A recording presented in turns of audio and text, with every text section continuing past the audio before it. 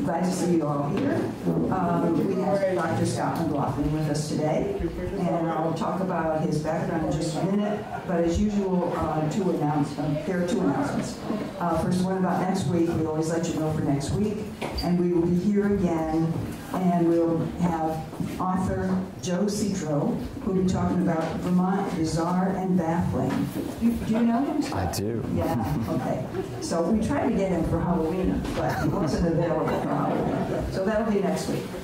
The other announcement, as we've been saying for the last couple of weeks, the program committee is meeting on Monday, this coming Monday the 22nd, over at the library at 10 o'clock. You're welcome to join us.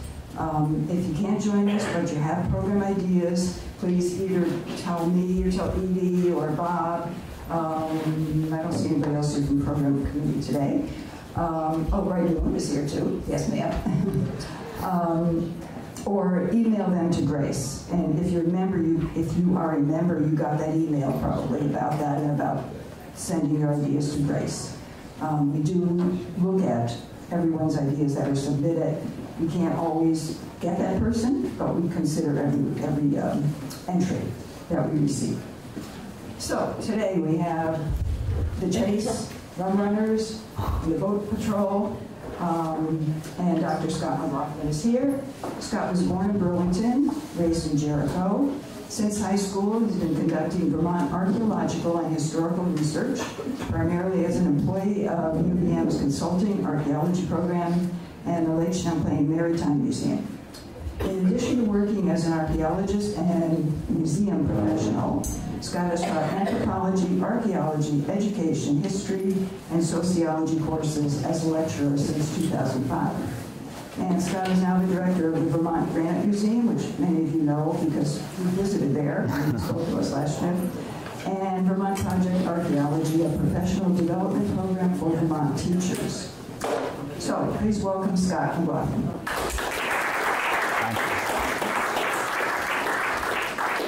Marge is also one of the volunteers at the Granite Museum, so thank you for your service there. So first I'd like to tell you how I got involved in this particular topic. Working at the Lake Champlain Maritime Museum, we're fortunate to get a donation of a rum runner. This vessel, beautiful, beautiful vessel that had been restored. Built in the 1920s and was incredibly fast. And I just kind of fell in love with this topic. And then we were fortunate to have Merritt Carpenter, who was a pilot aboard one of the Lake Champlain ferries for almost 50 years. And he had all kinds of stories to share with us about rum running, because it was during the era when he started running ferries on Lake Champlain. And so, again, it was just a wonderful topic to share with the public as it came into the Maritime Museum. And then when I started teaching at the University of Vermont, the history department said, well, would you be willing to teach the history of Lake Champlain? I said, oh, certainly. That's a great topic. I'd love to do that. But what I realized is that I only had some oral histories from Merritt Carpenter and a few other tidbits. And so I began doing research in the newspapers and also a little bit in the court records. And so this topic, I've just scratched the surface of. Someone, and maybe myself in retirement, needs to research this in depth. It would be a terrific book, as you'll see today. So in terms of the topics we'll cover the revenuers, the rum runners, and the booze. The three topics of choice. And if you've watched Ken Burns' special on Prohibition, it's just a wonderful, wonderful series. Do try to get it. It's available on DVD. You can probably find one at the library right here that you can take and borrow and take home. But we'll just hit some of the highlights for our particular region. And some of it really does have sort of a parallel to what's happening nationwide as well. The story of smuggling, though, is an important one to the Champlain Valley that doesn't begin just in the 20th century, but actually, in fact, goes all the way back to the colonial era. If you have to think about, you've got conflicts that are occurring between nations. Those are big, amorphous kind of things. It's hard to detect what's going on. And it's the people that are living in the Champlain Valley that are exchanging goods. And they may or may not realize that, in fact, what they're doing is smuggling by simply trading with their neighbors. One happens to be on the French side of a conflict and the other's on the British, or one's on the Dutch and one's on the British. It doesn't really matter to those living in the Champlain Valley. They just need to exchange goods. They need to make money, they need to get the resources in order to provide for their family and their loved ones. And it's Whitehall, New York, at the southern end of Lake Champlain, and St. John's at the northern end that ultimately becomes part of the smuggling on Lake Champlain. It's not really paid much attention to at the national level, not until the 19th century. And in the 19th century, we've got a conflict that's occurring in Europe. You've got the Napoleonic Wars, you've got Great Britain and the French that are battling it out, and the U.S. is sort of just plugging along, you know, small little nation is trying to do trade with the two countries, and they get caught up in it. And Jefferson decides, enough is enough. We're just going to stop trading with both of you. Well, that's a huge impact on those living in the Champlain Valley, who depend heavily upon exchange between Great Britain and the fledgling little communities that are developing in the Champlain Valley during the early 19th century. And there's no way they can stop that trade. It's going to continue, and that's why we have Smuggler's Notch. On Lake Champlain, the federal government will try to stop some of this illicit trade by actually building a small fleet of these gunboats. They're called Jeffersonian gunboats. Some are also patrolling the coastline as well, all from Maine all the way down to Virginia. And the idea was that they were supposed to stop the smuggling efforts. Well, it didn't. It continued on. In fact, even when the War of 1812 began, it didn't stop the smuggling efforts. It meant that everyone still had to exchange in Canada for their goods because there's no easy route to get to the Hudson Valley. That's an overland route of 64 miles from the Champlain Valley. It was not going to happen. You could go almost entirely by water by bringing your products from the Champlain Valley to ports of Quebec or Montreal. You simply had to circumvent the falls around Chambly, which is about, between St. John's and Chambly, it's about 16 miles. And if you were fortunate enough, have high enough water, you could actually strap your material right to logs that you turn into a raft and just shove it through the falls and hope it makes it intact and pick it up at the other end. During the war, almost all the food that was provided to the British soldiers came from the Champlain Valley, from this side. So Lake Champlain flows north. That's problematic for anyone who's interested in developing an exchange network that's going to go south. But it also, Lake Champlain provides some great advantages for the smugglers. And it's long, 120 miles in length. It's got lots of bays and inlets. It's got 12 large tributaries that you can easily navigate good-sized vessels into. So you've got places to hide. You've got places to load and unload cargoes. And the population is growing throughout the 19th century. And what they're doing is they're producing agricultural products, wood products, and they've got to have an export market. And so why not? Use that navigable waterway, Lake Champlain.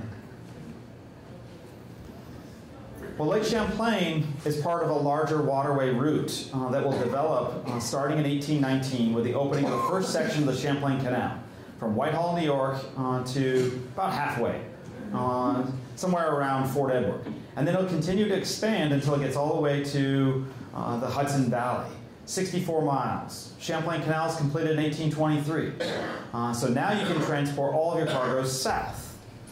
The northern route, you could actually, like I said, circumvent those rapids if you wish, or you could wait until 1843 when the Chambly Canal finally opens up and take your products directly by water routes entirely onto the Canadian marketplace. Well, once those borders open up, it means you've got all sorts of goods being exchanged from Ottawa, Quebec City to the north, and all the way to Philadelphia and New York City further to the south.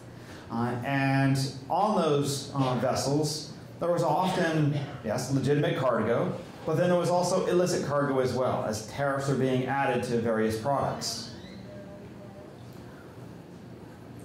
So you've got smuggling. Everybody seems to think it's okay. But you've also got happening at the same time throughout the 19th century this idea that prohibition towards alcohol begins to increase in momentum. The first people that start to push the concept are those that are both abolitionists, but also are interested in temperance. They're working through the network of small congregational churches and other organizations to try to push their idea that alcohol is somehow bad for society, it is sinful, And they're building traction throughout the 19th century. And they begin to convince state governments, both in New York and Vermont, and also small municipalities, to decide that they want to create dry communities.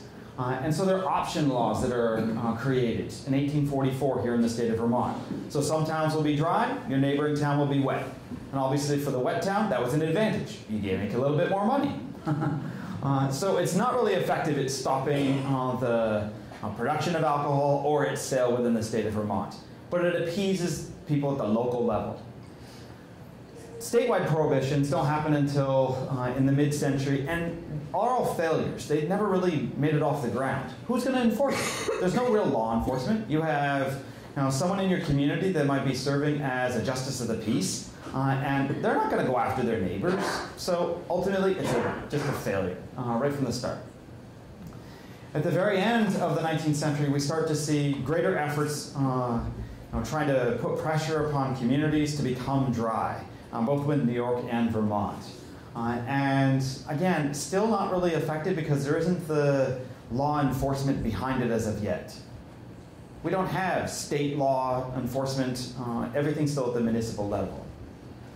In Canada, they're trying to also do the same thing. They're having the same effects of temperance societies, putting pressure on Canada, and they actually decide to go nationwide.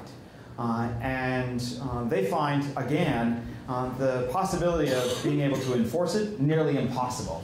And so they decide, it takes 2 years to make this decision, to go flip-flop from being fully prohibition nationwide to deciding, well, how about you guys, if you really want it, at the provincial level, you can enforce it. Because we're not going to do it at the nationwide level. And Quebec immediately decides, yay, let's go wet. And of course their neighbors are still dry, which meant that all of the manufacturers making alcohol in neighboring provinces, they immediately moved to Quebec. And Quebec provides alcohol for pretty much the entire nation throughout the early part of the 20th century. They start to place some restrictions, though, as we start to see the Volstead Act here in the state of Vermont, putting pressure on the province of Quebec.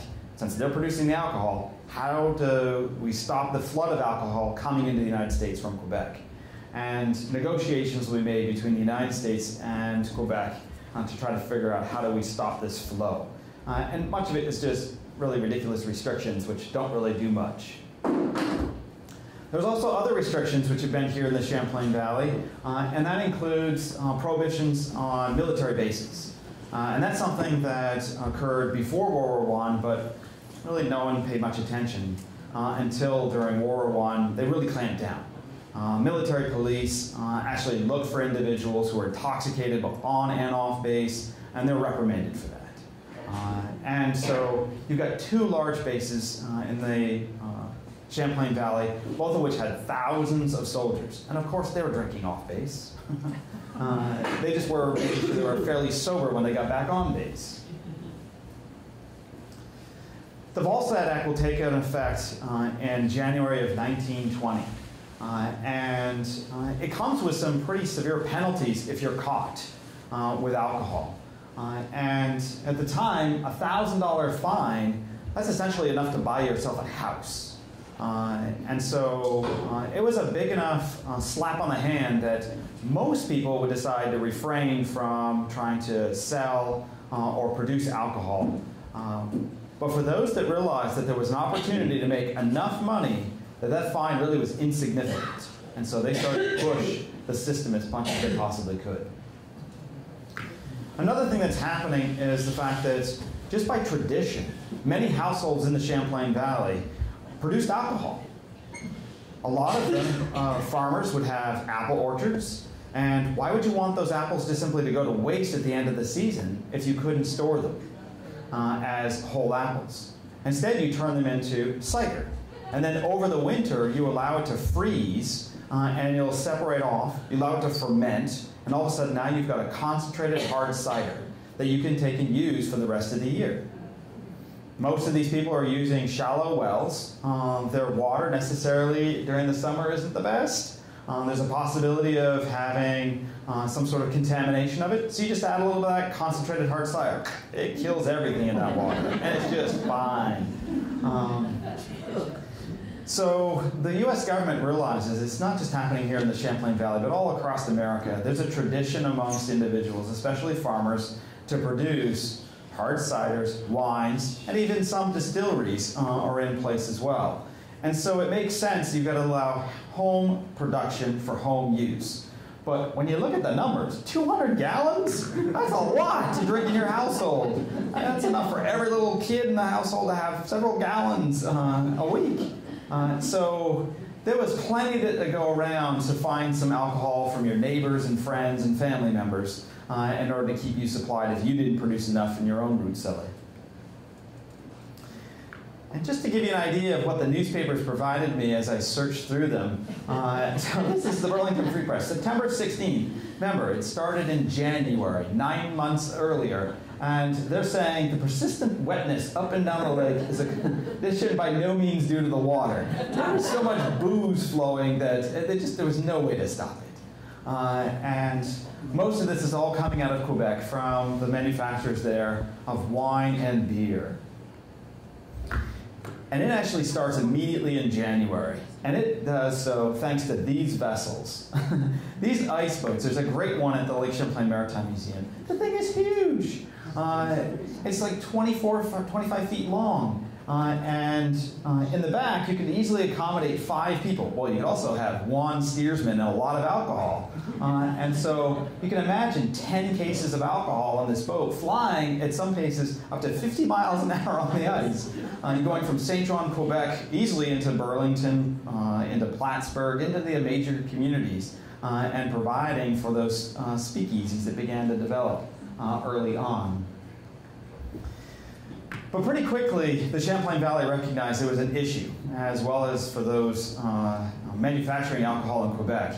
And that was the fact that you had wet communities in the Caribbean who were producing rum and other liquors in vast quantities. You also had European countries like France, and Italy, and Spain producing wines, and it was nearly impossible to compete with the prices that they could provide, because they weren't carrying 10 cases. They were carrying tens of thousands of cases of alcohol aboard vessels, and they would simply stay off the coast just far enough so that they were in international waters, and the U.S. government couldn't do anything about it. And all you need to do is just take a short boat ride for a few hours off the coast, pick up your alcohol, and then drive it right back. And so immediately those in Quebec and also in the Champlain Valley realized they needed to switch their efforts. Forget liquor. That was definitely off the list. Focus instead on beer, most importantly, and then secondarily wine. And what you could also do is start to promote the Champlain Valley as a destination for tourism. And you could take a day trip across the border into Quebec, get a little booze, and then come back to the Champlain Valley. And if you think about all of the camps that are created in the 1920s around the Champlain Valley, most of those were all built in order to accommodate tourists that was coming from New York, Albany, from Boston, all to come here to the Champlain Valley to have some fun during the summer. And look at the labels that are being produced for beer in Quebec. It's the biggies of today, Molson, Labatt's. These are the companies that went from fairly modest beer suppliers to ultimately being the largest suppliers in North America and continue to be king when it comes to quality of beer today.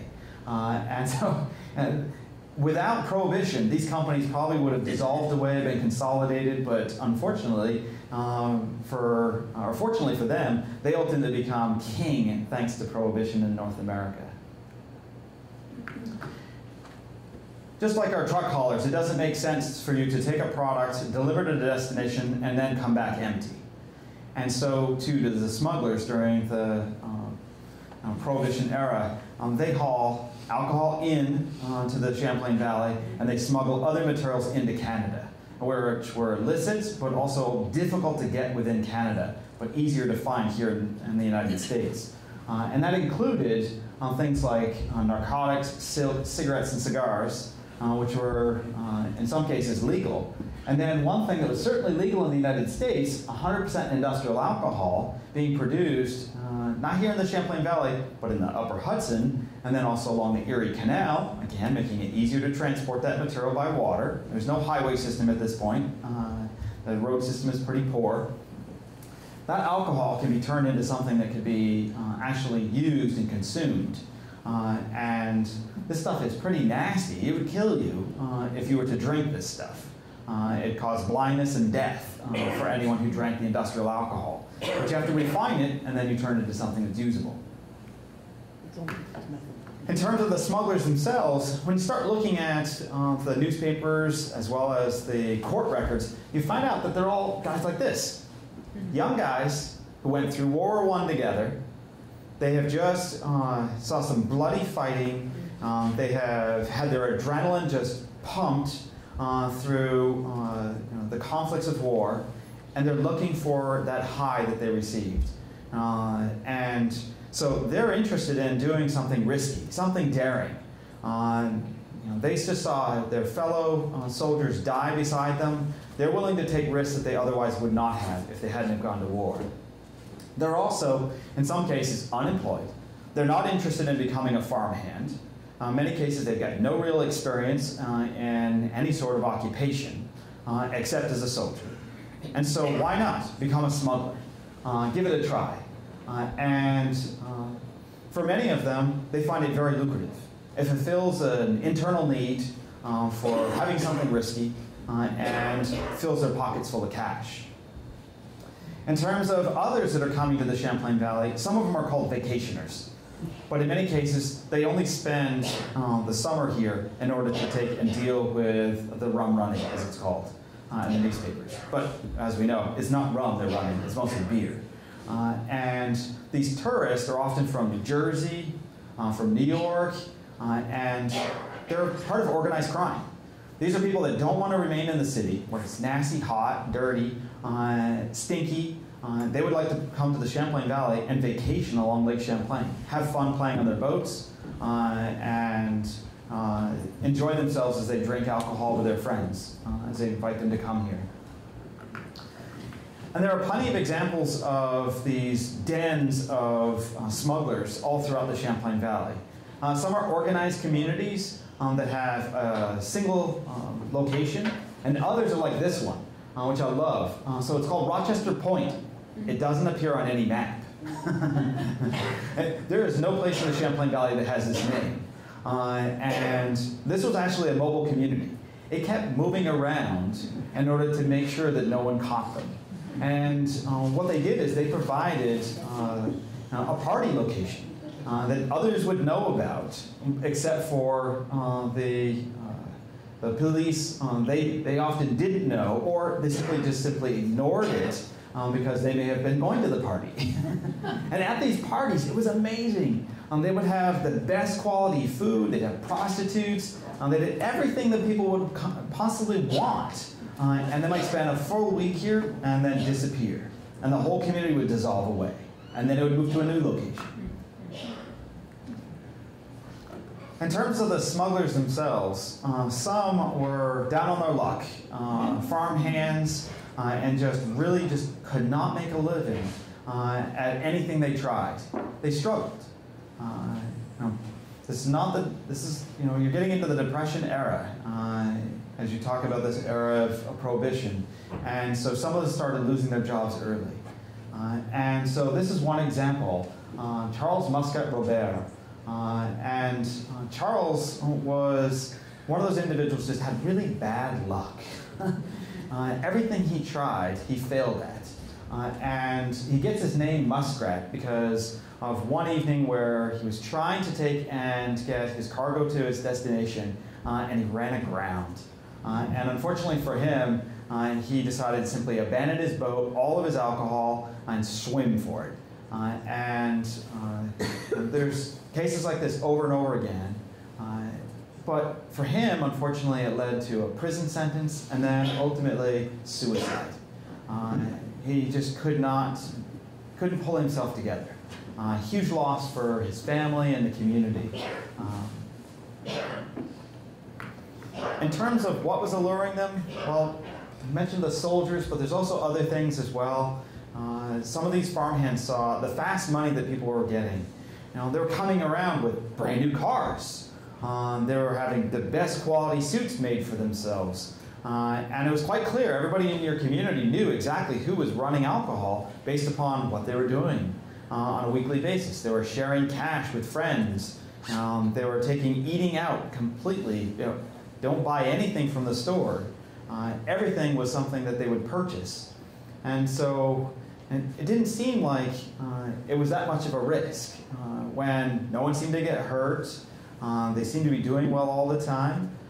And so for some, they saw the list over here on the left that it was pretty clear that there's got to be a good reason that everybody else is doing it, so I should do it too. And when you look at the prices, they're able to double their money just by going a short distance. Essentially 25 miles, that's all you got to do is cross that border, get it to a destination like Plattsburgh or Burlington. And you know, if you could start to tap into the larger network of smugglers, you could get it to New York and make a great deal of money. And so there wasn't really much to prevent them early on. That $1,000 fine, the possibility of a 6-month prison sentence, you hire a good lawyer, they'll get you out of it. And that's what everybody kept saying. And they were right. For many cases, they often did. And the idea of making $25,000 a year, that's a lifetime's worth of earnings for a farmhand. There's no way you could make that kind of money. But you could do it in 1 year if you're a good smuggler. Well, when the Great Depression does finally hit, it does transform the Champlain Valley.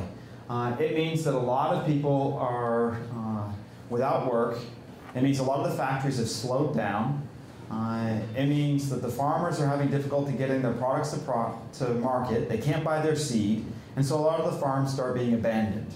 And more see this idea of smuggling as the only choice if they'd like to raise a family in the Champlain Valley. But there are dangers, real dangers. And again, you can look at the newspapers and see those. In many cases, they're not reported. So the ones that I do have is probably just a fraction of those incidents of things like running aground. And the idea that you could actually have a vessel sink on Lake Champlain. They're taking boats out that are really not very seaworthy. They're stripping them down to bare bones and trying to carry as much cargo as possible. In terms of Lake Champlain, yes, there are navigational aids, but those aids are for commercial vessels, not smugglers. They're not going to help you get in and out of small little bays, which you're using for hiding locations. They're for staying on the main lake, staying out of all harm's way. And in terms of the boats that they're transporting the cargo in, they're motorboats. And this is early generation vessels of the 19-teens and 20s. This isn't the high quality engines that we have of today. So the idea of one breaking down on you is probably pretty likely. So you've got to be a pretty good mechanic if you're going to take and become a smuggler. And this is something that many of them probably did not have. And falling overboard, well, that's a possibility too. Because guess what? You're traveling at night and you're traveling in the dark. And simply tripping over a case that's in front of you is very likely. And who's going to pick you up? No one. No one's out there to collect you. There is no Coast Guard. There's no one out there to look out for you except for yourself. And there's also the possibility that you're going to get shot, most likely by another smuggler. Someone else is waiting for you as you cruise by in the middle of the night, knowing you're out there. And they'll just keep shooting away in the dark, and hopefully they hit something. And if you do get caught, there are those consequences of the Volstead Act. And one of those things that happens immediately is that you're going to lose everything. Everything that's in that boat, everything on your person, that is all going to be now part of the U.S. government's property. And they're going to sell it. And that's what this is. This is at Rouse's Point, one of the sales that they had. People would come from all around to see what kind of products that were being sold, just as a witness to see what was being sold. And then, in some cases, if you're a rum runner, this is where you go pick up your stuff.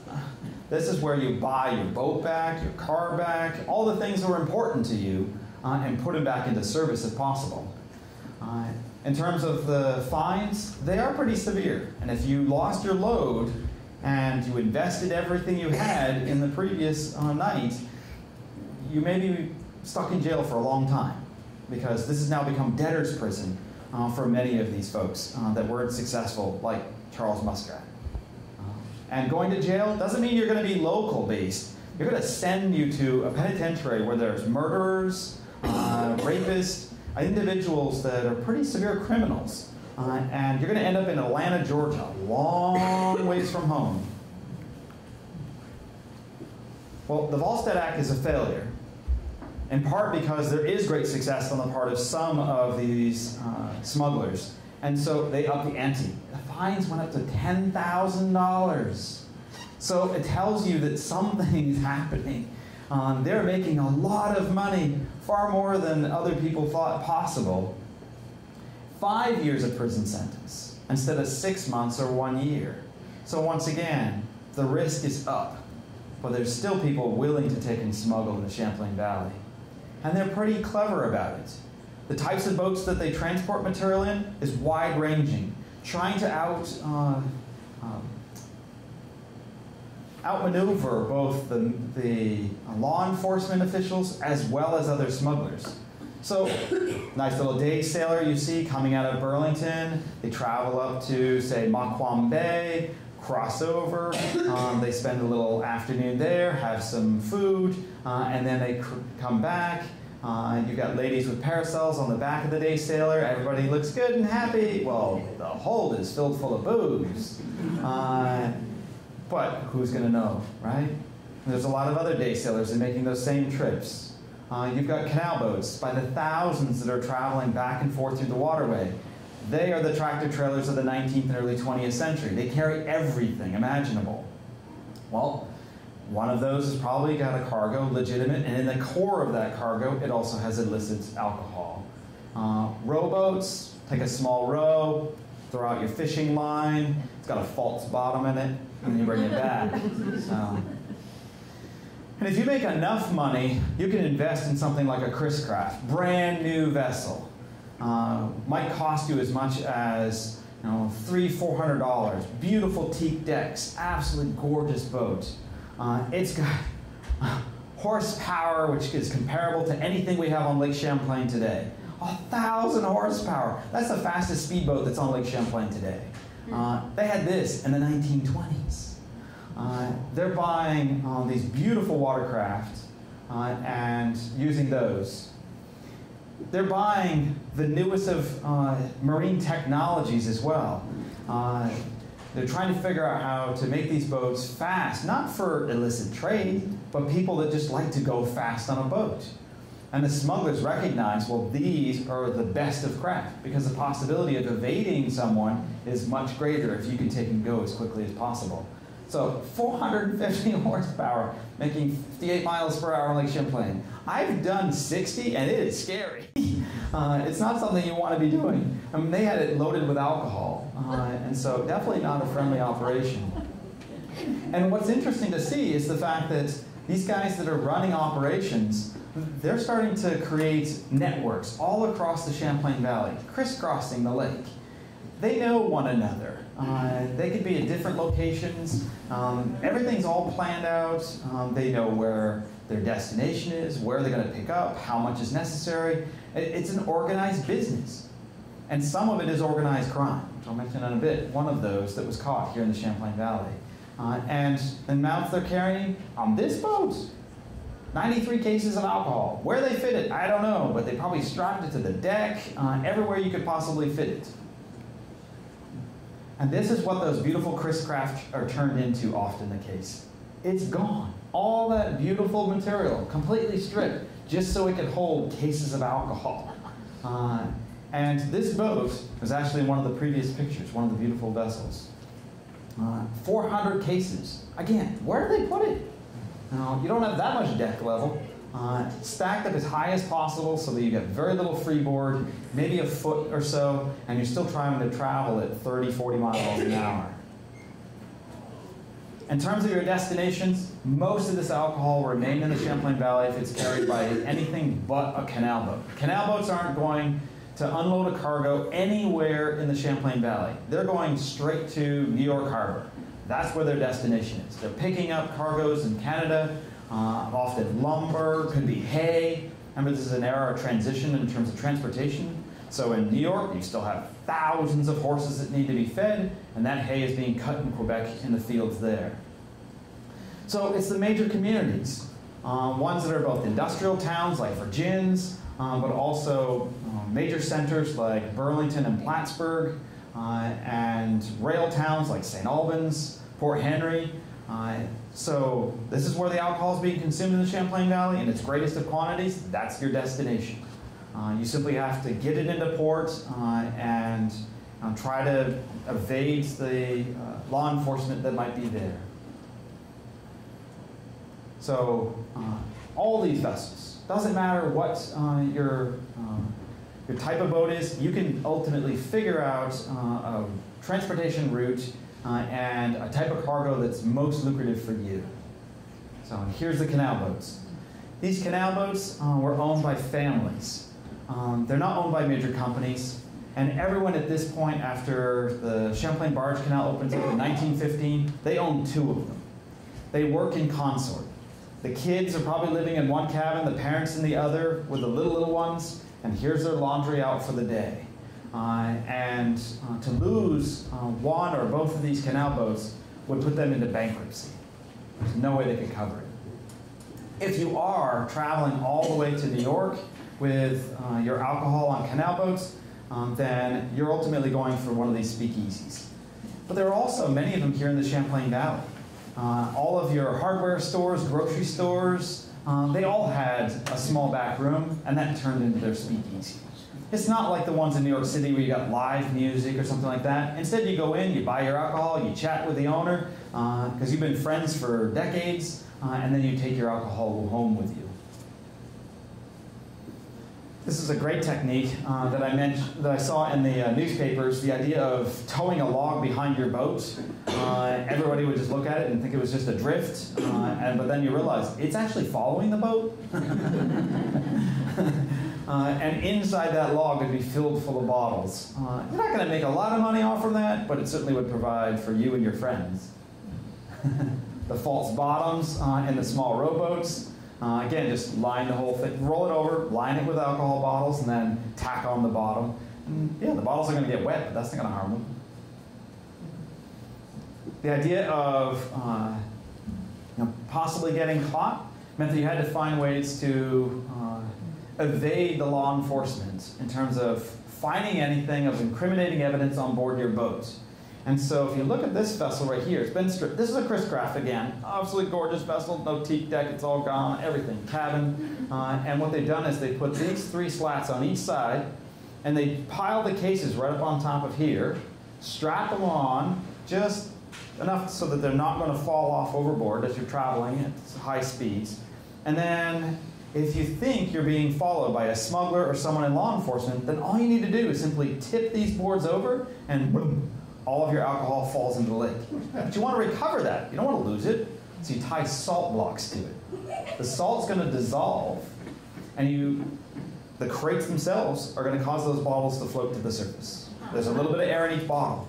The whole thing is going to poof, right up to the surface. And so you just need to collect it after the salt dissolves. And depending upon the size of the salt block, it might be 10, 18 hours later, they'll pop up to the surface. And you come get it.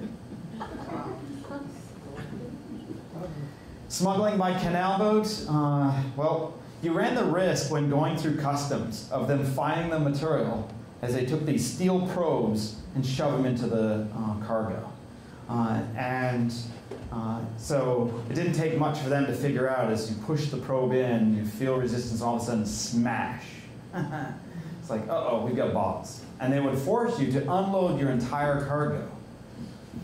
And so frequently they would require canal boatmen to unload their cargo if they spoke up.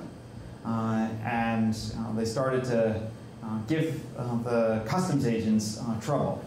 And if you had to unload your cargo, that meant you might have had a delay of several days. You had to unload it by hand. There are no derricks or anything like that at the customs station. They weren't designed to unload cargo there. And so, time-consuming, you could lose a great deal of money on a shipment. So, great story that I got through oral history. Since my dissertation dealt with the canal boats, which I investigated, there's about 350 of them on the bottom of Lake Champlain. I looked at about 225 of them, and I collected oral history from people that lived aboard the canal boats during their youth. And so Eda Mae Wilkins, I spoke to, she was just outside of Albany, and she remembers as a child when, during Prohibition, they'd pull into Rouse's Point at the customs station, and her mother would say, "Get on the potty, get on the potty." So they'd pull out the potty from underneath the bed, and she'd sit right in the very middle of the cabin. And the cabin's here at the stern. The customs agent would come down the companionway, and she'd be sitting there with a little dress over top of the potty, and she'd stare at the customs agent, and as he walked around the cabin, she'd follow him. And then he'd leave. After looking through all the cupboards, flipping over mattresses, and she couldn't figure out, she kept telling her mother, "I don't have to go potty." And she said, "Doesn't matter, sit on the potty." Well, it wasn't until she got to her teenage years she found out that her father was smuggling alcohol below the deck of the cabin, and guess what? The hatch was right underneath the potty. So she had to do that for, she said, many years, and when she got pretty old, she was like, "I definitely don't want this man watching me sitting on the potty," but she said she had to sit on the potty. So right here in the middle of the cabin, they'd often have some sort of hatch in order to get below. There's a 3-foot difference between the cabin level and the bottom of the hold, and that would be completely filled full of alcohol. And that would be a little extra money that her father could make in order to tide over the winter, because they obviously couldn't travel when you have ice on the lake and the canals. And so they needed that little extra money so they could survive while they lived in port. In terms of law enforcement, the revenuers, well, an entire structure had to be created in order to prevent some of this smuggling. And some of it was at the federal level, some of it was at the state level. And so at the federal level, you've got customs officers were told that, well, you have to take and police them. Well, the customs officers were way too busy doing other paperwork. The customs station at Rouse's Point in St. Albans was super, super busy, and there was no way they were going to take and deal with alcohol. It just was not something they wanted to deal with. So they sort of refused. The Border Patrol, which was supposed to monitor the people crossing, well, they had to deal with, pull up your pant leg, let's see what you got strapped to your leg. Boy, you got a really poofy dress today. Go in the back room, flip over your dress, the lady is going to follow you and see what you got. And so Border Patrol would do a little bit, but they weren't interested in anything that was happening on the lake. That's something different. Prohibition agents were hired in order to patrol the entire border region just looking for those smugglers. And it wasn't until the Marine Boat Patrol was established on Lake Champlain that finally someone would be out there looking for smugglers that were using the waterway itself. At the state level, the state police of New York had been developed just before Prohibition. And so they didn't want to deal with federal laws. They weren't interested in that. But unfortunately for them, the state of New York would be pressured by the federal government to develop their own Prohibition Act, like the Volstead Act. County sheriffs, again, they weren't interested. They had other things to deal with. And any of the municipal police and town constables, they were dealing with people having arguments over who stole the chicken, or my fence got knocked over by your cow. Again, they weren't interested in getting involved in alcohol. They didn't want to take and get neighbors upset about them, and they were more interested in just keeping the peace in their community. In terms of New York's law, it was called the Mulligan Gauge Law, and it was pretty short-lived, 26 months, and it turned out to be a dismal failure, much like other Prohibition laws, and the reason why is because they got 445 miles of border in order to patrol. And there was no way. Most of it was wooded, small dirt tracks, a lot of people that lived literally right on the border itself. Their house was split right in half by the border. They had farmland on one side, farmland on the other side. They had tracks running back and forth through fields. There was no way you could patrol all of that. It was impossible.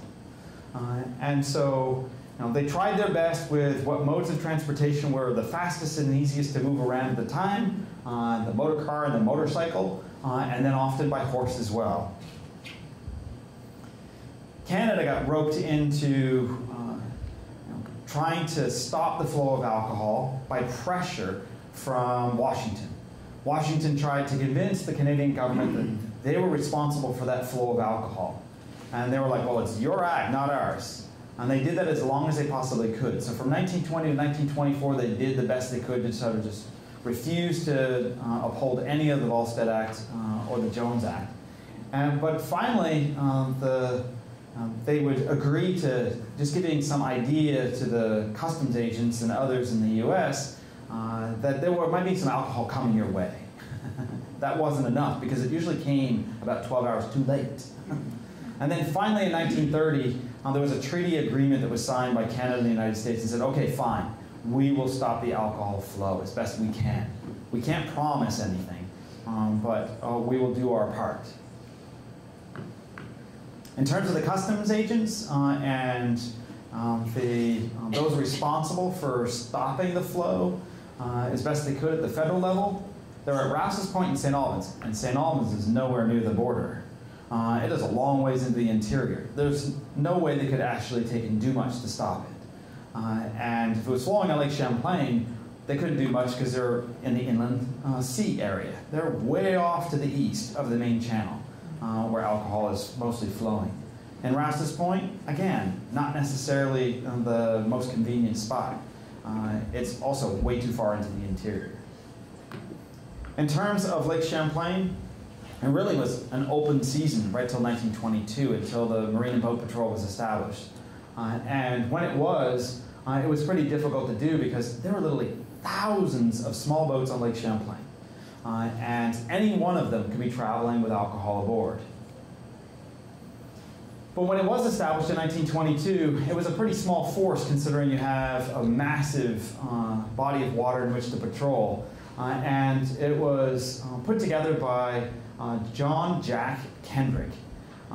He was a veteran of World War I, and he was sitting at the border. Many of these soldiers were given jobs to work at customs stations or border patrol stations, or there were post offices. And he was just bored to tears. He's a 20-something-year-old. He just did not want to sit there and watch people cross the border maybe 4 or 5 times a day as they took their cows back and forth. And so when someone gave him the opportunity to be on Lake Champlain, he's like, yes, get me out of this place. And he immediately went to his mother, who had a cottage on Lake Champlain in Colchester, and said, Mom, can I use our dock and our boat? And she said, sure, okay, all right. And so he had just put together a force of his own. And so he went around and he picked up other guys that were from World War I, veterans. And then he also decided to pick on this gentleman, Armin Levine, nicknamed Midget. He was an amateur boxer, short guy, but a massive punch. He's like, this is my bulldog. This is the guy that's going to help me. Knowing that he's going to have to take and approach a boat, and he's going to need a bulldog to make sure things will stay under control. And then he needed people that he could trust. He knew he could trust former soldiers. But he needed someone else to fill out his ranks. So he went right to UVM, and he went to the best students he could possibly find. And he also decided medical students, they would be helpful in case something does happen. And Bradley was one of those medical students that was with him for quite some time. They got their federal uniforms. The US government bought them a couple of watercraft, but this one actually is his mother's. And they started at this dock right here in Mallett's Bay. The problem is that it's well into the interior. It's a tough one to get out to the broad lake. So it takes a while, though, in order to get him convinced, as well as the federal government, that another station might be more advantageous for them. So where do they go? They go to the Albert Rouse's Point Railroad Bridge. Here's a little shack where the operator was sitting. And in there, there was also some spare rooms, which they used for his entire crew. As they went out every night, they would leave from here. This is the broad lake. This is where everybody has to go through if they're coming from Canada, from places like the Bucket of Blood and other bars right on the Richelieu River. And in terms of what he was able to do was fairly restrictive. The federal government told him that he could take and search any vessel that was still on the water. But if that case of alcohol was sitting on land, he couldn't touch it. He could only go after it if it was on the boat. and he could search any vessel that he wanted to, because he was not only upholding the laws of prohibition, but he was also upholding laws that dealt with navigation on Lake Champlain. That'll be important in a few minutes. So a lot of these guys that were smuggling, they were trying to create transfer stations. Every little farmstead that they could possibly find on Lake Champlain, they would take an outbuilding and they'd put it right on the lake. They put it right down to the waterfront's edge, and if they could get their boat there as quickly as possible, unload the cases, within an hour, those cases would be gone before law enforcement was able to get to that little shack. In terms of seizures, most of those seizures were ones that were pretty small on Lake Champlain, and even along the border region as well. And for many, they were just let go. So if you're crossing the border at a walking crossing, if you had a flask in your pocket, they just take the flask from you and say, go away. Same thing on Lake Champlain if you're a day sailor. You had 2 or 3 bottles, oh jeez, give me the bottles and go. And that would be about it. Again, the idea was to stop the flow of alcohol and not upset those in the Champlain Valley. In terms of the boat patrol craft, well, they realized that they were going to need faster and faster boats. Well, they had the boats that they seized. Remember this one? That's the same boat. Isn't that sad? Just strip it right down. And that's Old Pops. And this is Flopsy Jane. And this one also, she'll get stripped down to her bare bones at some point. Unfortunately, the federal government, during Prohibition, it's during the height of the Depression, they want money. So they forced them to sell these vessels after the season's over with. And who buys them? The smugglers. In terms of the canal boats, no doubt there were many, many boats that were carrying alcohol. And some of them were captured at Rouse's Point by the customs agent. And here's one really tragic story of one where they captured the vessel. 94,000 bottles of ale were found on board, and the captain was thrown into jail along with his wife and his children, and then his wife and children were paroled. They were paroled to someone in the community at Rouse's Point. They lost everything, all their belongings. And Dad, guess where he was sent? Georgia. So it left the entire family destitute. They had no place to go. And so they probably went to a poor farm someplace in upstate New York, and that's probably where the kids were raised, while their father spent quite some time in prison. And in terms of the alcohol that was captured, in the article it said that everybody in town was concerned about the fish that they were capturing along the Rouse's Point Pier. It's like, this is a lot of booze. Am I going to get drunk eating this fish? Am I going to get arrested for eating this fish if he is drunk? So there were a lot of comical things in the newspaper. People just didn't realize what was going on. In terms of the cooperation that was taking place in the Champlain Valley, as Prohibition continued on into the 1920s, greater and greater effort was had to try to create this cooperative effort amongst individuals across the lake. And a lot of them were buying these faster boats, taking greater risk, and some of them were trying to attack other smugglers that were on Lake Champlain. That meant there was a greater risk of harm to not only smugglers, but also to the boat patrol. And here's an example of sort of the increased level of recognition that Lake Champlain would be an important corridor for large sources of alcohol, especially for organized crime in the New York City metropolitan area. So Snyder is one of those individuals from New Jersey. He vacationed at McLaughlin Bay, and he decided that he was going to take and have a boat designed just for him, and this is what it looked like. This is another one very similar to it. These were made by a marine outfit in New Jersey. It's got 2 Liberty engines coming right out of the airplanes from World War I. They're stacked back to back. 1,000 horsepower this thing had. It was reinforced hull in order to withstand the speed at which it was slamming against the waves. Both on the, and this is good for both on Lake Champlain, closed water, compared to the shorelines of New Jersey and New York, going out to Long Island. And so this was his playbook. he'd drive from McLaughlin Bay through the islands all the way up the Richelieu to bars like the Bucket of Blood, and he'd get drunk, load a few cases of booze into his boat, and then head back to his camp at McLaughlin Bay. Well, Kendrick decided that he was done with this guy. He'd been zipping through the Rouse's Point Bridge for quite some time, and he wanted to capture him. But every time he cruised through, he seemed to have someone there that understood that Snyder was on his way home.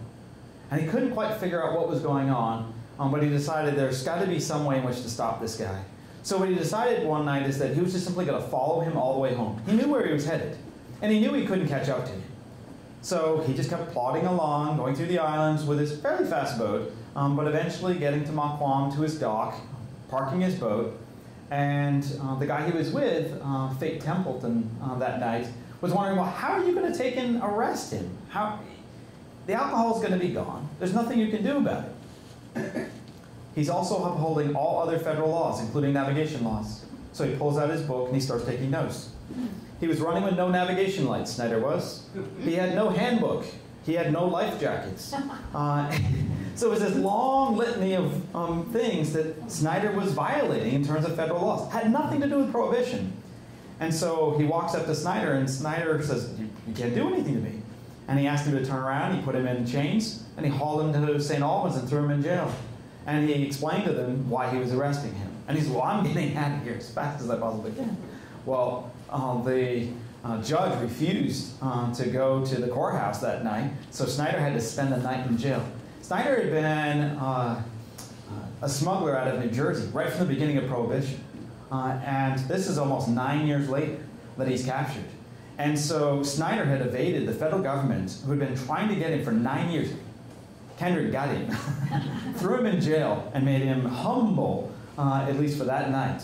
And so as soon as he gets out, what's he do? He buys his boat back.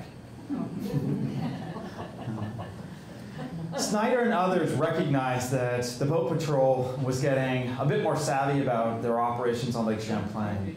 And there'll be some pretty serious incidents that will take place at the end of Prohibition. And one will involve our Mr. Midget here, Armin Levine, and another one, Lawrence Izard.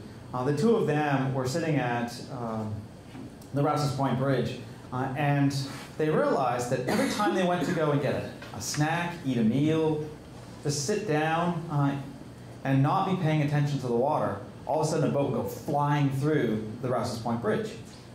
It's like, how can that happen? Now, every single time they sat down, a boat would go flying through.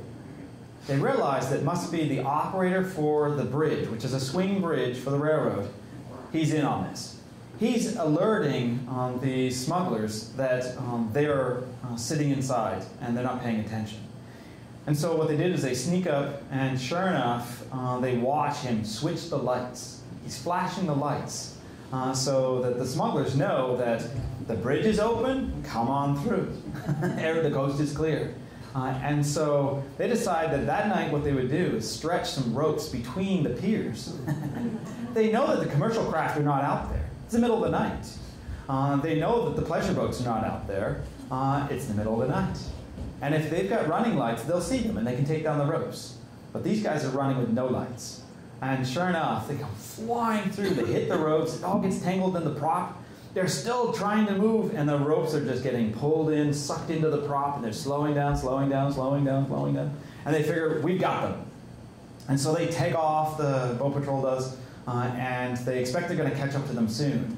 And they're still bouncing through waves, trying to catch up. And what ends up happening is Lawrence jumps onto the smuggler's boat. But unfortunately for Lawrence, they're ready for him.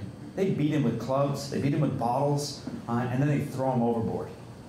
It's pitch black.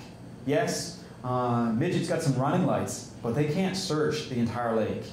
And he's just fortunate that when he's coming back, about to abandon the search for his co-worker, that there he is. He's bobbing away in the water. He's wearing his life jacket. It's the only thing that saved his life. If he hadn't worn his life jacket, he would have never been recovered.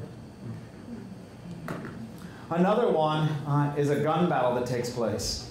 And this is one that starts in the Broad Lake, right off in Burlington. And they're shooting back and forth.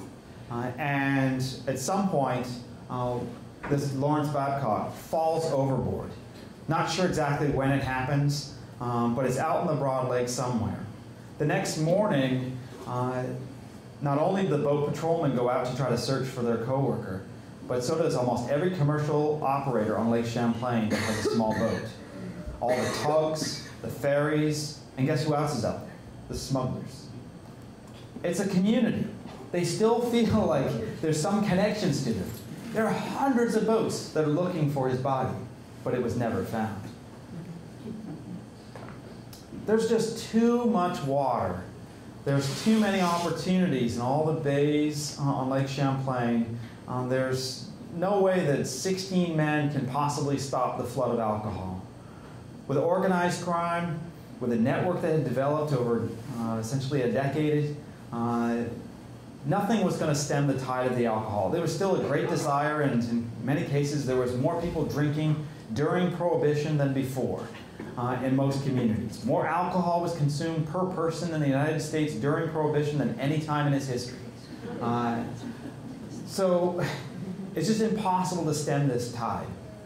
And so it becomes quite clear to many people in the Champlain Valley that this effort is a dismal failure, one that they will not support, ones that they acknowledge that needs to come to an end. Pressure is placed upon politicians to bring it to a close. It's starting to split communities, split families, and it's one thing that they would just like to see go away. It's a black eye. And this doubtful behavior starts also transitioning people from recognizing federal and state and municipal laws as being something you must follow to being something, I'll follow these, but that one I don't like. So we get to the point where we start to question the authority of those who are making laws. And there's a ramification that comes with this. And it's a moral and social one that comes to our communities and families. And it also, there's doubt on the intent of our law enforcement. Are they looking out for us, or are they not? Are they just upholding laws which may not actually benefit us in any way?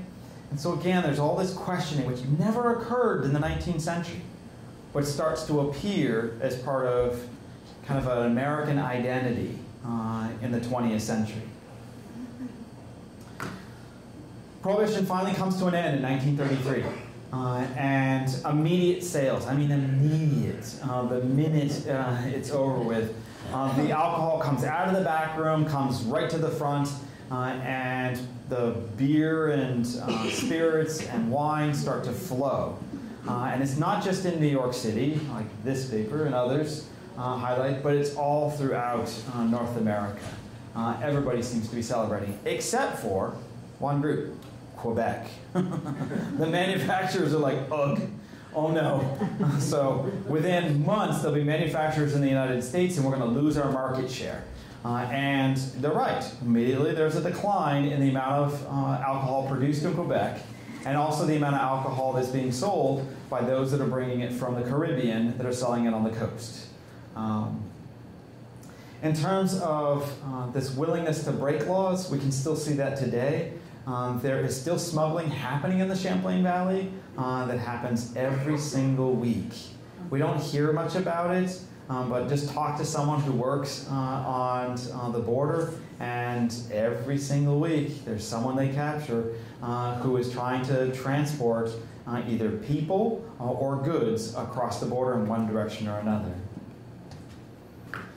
If you want to learn more about this, I would suggest 3 resources. 2 that are up here that are published books, long since out of print. And the 3rd, just go to the newspapers. You can find them online. Go to Chronicling America. It's a Library of Congress website. And just start searching through the papers of the 1920s and early 1930s. Every day you can sit there and you can read all the events that are taking place. And on page 3 is the lake section of the Burlington Free Press. I read every single one of them. But not for this project. I looked for material about the canal boats. I wish I had taken note of the material that dealt with Prohibition, but I didn't at the time. But now the search is a lot easier. I did it on microfilm. You can do it on the computer, right from your comfort of your own home. And that's a terrific resource. And some also of the court records are becoming available through the State Archives of Vermont as well. New York is still holding tight on to its court records, but Vermont is trying to make those available to the public. Those are 2 great resources. So. And one other thing to note before I go is, if you haven't been to the Granite Museum recently, you need to get there, because Chris Miller is nearing completion of the statue that's going on the State House dome, and it's supposed to be put up there on November 14th on the dome, and he has been literally working himself to death lately. He just worked a 20-hour workday yesterday. And he's destined to try to get this done as best he can. And it's an amazing site. And this piece is going to last, I bet 160 years before that'll have to be replaced on the dome. The last 2 lasted 80 years each, and they're made out of pine, and they were covered with white lead paint, and it wasn't well maintained. This is made out of mahogany, rot-resistant tropical wood. It's going to be coated with a oil-based stain, and so that's going to allow deep penetration. And we have one thing that we haven't had up until about 10 years ago, and that is drones. The drone will be able to be flown right around this every single year, and they can detect any issues so it can be repaired and dealt with immediately. So this is going to be amazing sights to see. So, are there any questions? Yeah. I just have a story. Oh. About 25 or 30 years ago, before my mother-in-law died, who lived in Burlington, and her family had a camp on Mounts Bay. And she tells the story. She didn't like boats very much, but I took her out one day, out to the Broad Lake from Mounts Bay, and she told me the story about when she was a girl, she used to go out with her father on Sunday afternoon or Sunday evenings and meet some rum runner and get the week's supply of booze. Yep. And it blew me away that she was a very popular. So there's a good story. Yeah. Yes, I've always been puzzled about Smuggler's Notch, and the geography of that doesn't seem to fit in with your thesis. So Smuggler's Notch was used for cattle. So they drive the cattle up and over the mountain, because otherwise you'd have to go all the way up to Morrisville and follow essentially what is Route 15 today. Why is that smuggling? So they were taking the cattle to the British soldiers across the border during the War of 1812. That's definitely smuggling. You're taking it to the enemy. Not good. Yeah. Yep. I think I've got this right. There was a newspaper column published, in the 20s and 30s by a cockroach who did his thing by bouncing around on the keys. At least that was the story. Archie and the Hitterbell. You remember it, okay? And it was written by Don Marquis, actually. But Okay. when Prohibition ended, there was a column written by Archie. Prohibition is over, and a lot of patriotic Americans are trying to drink the country back into prosperity. Thank you. Yes. Would you comment on the role of women in their opposition to drinking period? So the temperance societies, although organized temperance societies came to an end at the beginning of Prohibition, women still in church and communities tried to stem the tide of alcohol being consumed in town. And so they often would point out to people at church who had been caught drinking alcohol. And those are the stories I find in the newspapers every once in a while. And usually it's the gossip column section within the newspapers. So, Yeah.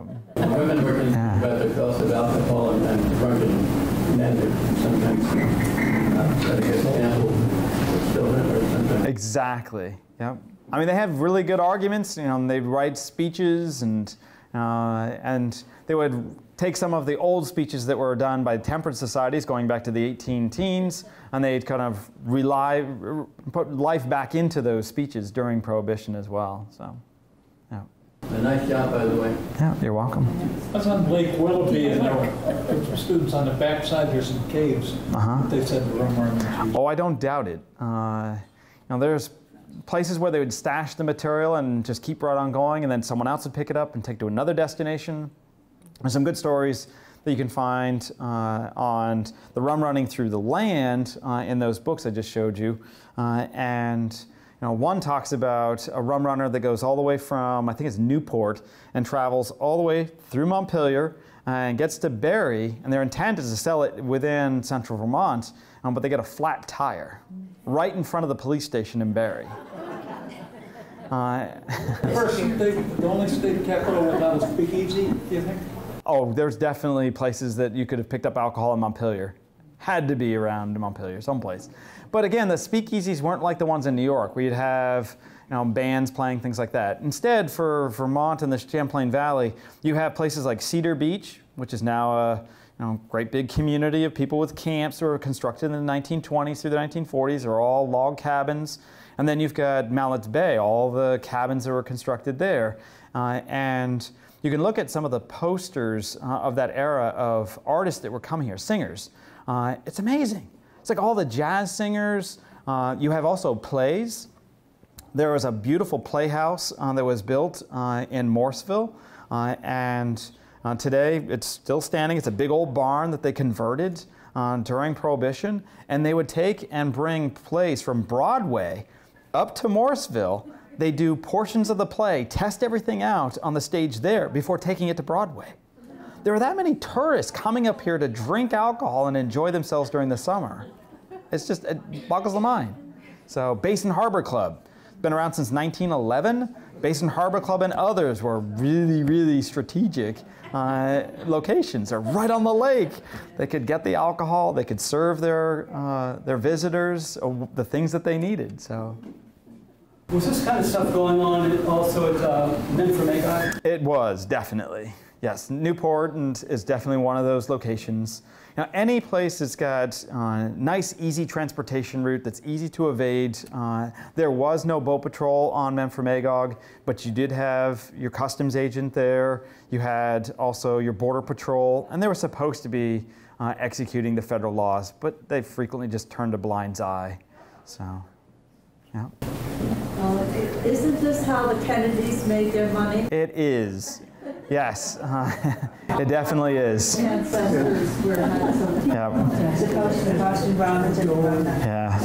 Now, there were a lot of people that were investing in plantations in the Caribbean and manufacturing facilities, and they were operated by folks from places like New England. They would go to the Caribbean and they created the network. They had the business ties. They had the social elites who wanted the alcohol, wanted a consistent supply line, and so the Kennedys and others would be more than willing to provide that. So, yeah. We had a band director, Dean Merrill, who's from Barrie a long time ago, and his sister worked in a garage in Barrie where they modified cars. Oh yeah. Oil onto a hot engine, create clouds of smoke. Yep. So when they would meet the booze coming down from the monasteries in Canada, that's right, by the Black River, they would drive on back roads, and if anybody was following them, they could do this and create clouds of smoke. They do that. They'd also throw out spikes, so throw out nails and things like that on the road right behind them. All the tires are balloon tires for the 1920s and early 30s. So they're like a bicycle tire. They pop very, very easily. It doesn't take a lot of effort. And once you pop a tire, they're done. So they're not going anywhere. Speakeasy in Barrie, once Prohibition ended, he told me that it moved up to the Canadian border, and nobody knows exactly what they're doing up there. Where was it, Barrie? I don't know where it was in Barrie. Well, I know that for Barre, since you have a large Italian population at the time that's in fact moving to Barre at that time during Prohibition, they were unwilling to give up their wine and their homemade grappa. And so what they did is they would get rail car loads of grapes that would come from central New York. And they'd get several of them from August right through till now into October, the end of the grape season. And families would go down and they'd get crates and crates of grapes. And remember, they were allowed to make 200 gallons at home production, but in many cases they made far more than 200 gallons and shared it with other community members beyond just those in Barre and Montpelier. So make a little extra money. So. I guess I'm feeling funny about the male, female, us and them in the Prohibition concept. I read a little history about women being asked to take a shot before quilting gatherings, and maybe you have some history. I don't have any history about that. That's cool. Vermont, I don't know if it's, you know, Boston. The temperance societies, you're right, they weren't all just women. It was men and women that were members of the temperance society, and even during Prohibition there were some ministers that tried to convince their congregation that they needed to take and follow the federal laws. Their attempt was largely in vain. So. You mentioned the Congregational Church. Were they the leaders of this temperance stuff? Some of them were. Yeah. Congregational Church, were they tied directly with the temperance societies, and that is true. So many of the churches in the state of Vermont during the 1820s and 30s were Congregationalist. And so they frequently are the ones who are starting the temperance societies, and they start spreading, going from church to church to church. And what they're doing is they're giving speeches about about temperance and the value it is to individuals and to society, and that's how it spreads. So. I grew up in Maine, and Neil Dow was a congregational minister who started many of the temperance societies in Maine. And one of the issues for the women in Maine, anyway, was spouse abuse. Yeah. And it started as, that was one of the issues that became important for the women in this temperance societies. One quick point about your slide about industrial alcohol. Yeah. And there's wood alcohol. I know this because laboratories can get pure grain alcohol. Right. So that it's not adulterated with methanol, but it's not the ethanol in that in the other stuff that's high proof alcohol, but it is adulterated slightly with methanol, and that's what makes people go deadly. It's actually pure grain alcohol. It doesn't. And the other thing is, there are states in this country where you can now get pure grain, and have been able to for years, get pure grain alcohol with a revenue stamp on it. It's hilarious, because in Knoxville, Tennessee, you can get, because I actually bought it, the next county over, Blount County, is dry. You can't get even beer on a Sunday. Hilarious, because we took a friend who's German out for a pizza at the airport, and the airport is actually in Blount County, and he wanted a beer, and it was on a Sunday, and he gave us this look like, what is wrong with you? But then he had us over for Christmas, and he had this bottle of PGA, and I'd never seen PGA before, and he got it from a liquor store in Knoxville, and I actually bought a bottle of the stuff, and it comes with a great big label on it that tells you can't drink this straight out. Exactly. And it's extremely dehydrating, and it just burns like crazy. And you're supposed to have to mix it with fruit juice or water or something. But of course, since I bought it to soup up I took a sip. Oh boy!